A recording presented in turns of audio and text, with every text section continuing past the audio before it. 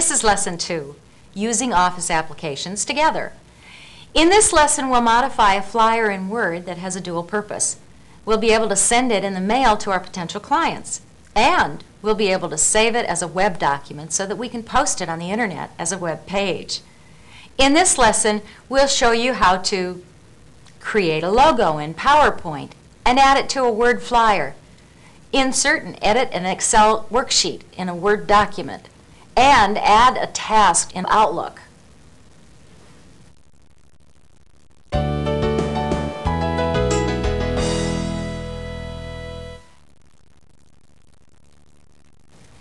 In this topic, you'll learn how easy it is to create a simple logo in PowerPoint and include it in a Word document.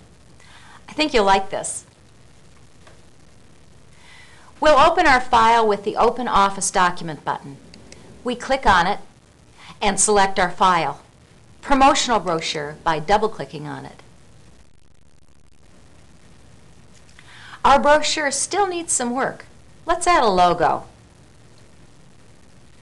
To create a new PowerPoint drawing, we'll use the New Office Document button on the Office toolbar. When we click on it, the New Office Document dialog box opens and presents us with an assortment of document types. The tabs along the top of the dialog box offer more selections. In this way, we can choose our task and let Office choose the application. The General tab in the front offers us a choice of creating a basic document in any of the Office applications. Since we know we want to use PowerPoint, we'll choose the blank presentation icon. It's previewed in the dialog box when we select it.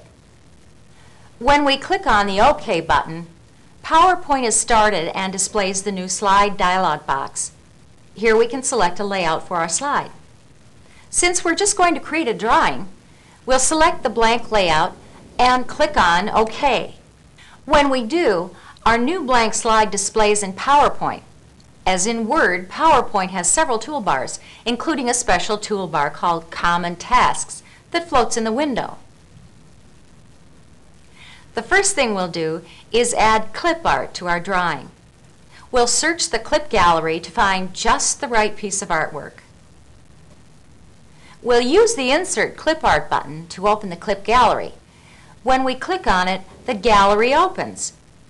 We can choose from Clipart, pictures, which are actual photos, sounds, and even videos. Each clip in this gallery has keywords that describe it. These will help us locate the clip art we want without having to look through all 3,000 plus clips. We can even connect to the internet and look up more free clip art on Microsoft's Web Gallery site.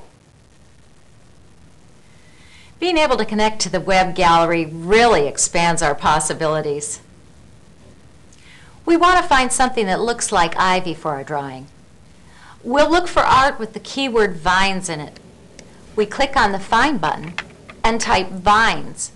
Click on the Find Now button, and PowerPoint looks for all the artwork that contains the keyword vine. This one looks good. We'll double-click on it to select it and place it in our drawing. PowerPoint automatically displays the picture toolbar in case we want to make any changes to our clip art. When we deselect the artwork, the picture toolbar closes. Next, we'll add some text to our logo using the Drawing toolbar. We'll use the Text Box tool. We click on it, and our cursor changes to tell us it's ready to add text. We click on the screen where we want our text to appear and type Ivy.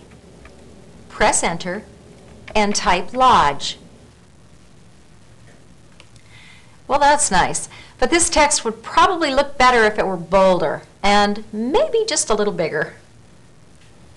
To format all of the text at once, we select the border of the text box and click on the Bold button. To enlarge this text a bit, we click on the Increase Font Size button. There! To make our clip art and text objects behave as one, we'll group them. This will make them easier to manage. We click and drag a box around both our art and text. The handles show us that they are both selected. We click on the Draw button choose the Group command, and our artwork is grouped. We're finished creating our logo and ready to copy it to our Word flyer. We'll use the Copy button to copy our logo. We click on it, and our logo is copied. We're done with PowerPoint for now, so we'll close it using its close box. PowerPoint presents a message asking if we want to save our file, and we do. So we click on Yes. The Save dialog box opens. We type our file name, Ivy Logo, and press Enter to accept it. PowerPoint is closed and our Word brochure is redisplayed. We'll paste our logo as a picture with the Paste Special command on the Edit menu. When we click on it, the Paste Special dialog box opens. The picture format will print better and take up less disk space. We choose the picture option and click on OK to paste our logo. That looks great. You've seen how easy it is to create a professional-looking logo using PowerPoint's drawing tools and include it in a Word document. Now may be a good time to stop and practice what you've learned.